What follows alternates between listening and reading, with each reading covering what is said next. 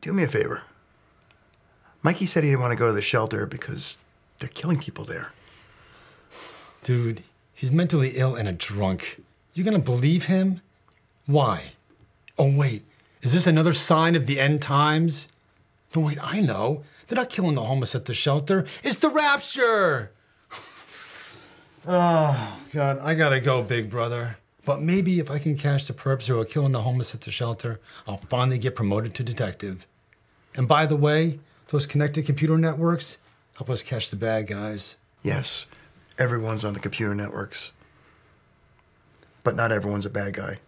People don't mind giving up a little bit of their rights if they know it'll keep them and their families safe and secure. Of course. When given the choice between safety and freedom, people will always choose safety.